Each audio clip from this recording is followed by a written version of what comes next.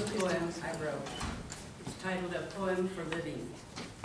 Carrion clings like mistletoe to deadwood thoughts of virgin snow. Narcissus flesh of twilight lingers despite decay's effacing fingers.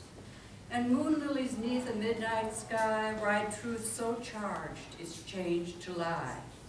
While doctrine hunters scavenge bone like waters rippling over stone, Dharma's green leaf truth makes sorrow, health begins in bitter yarrow. So rookery rascals, take ye heed, the sun's but painted gold and weed. Before death makes my head a pillow, I'll carve my flute from fruit once willowed.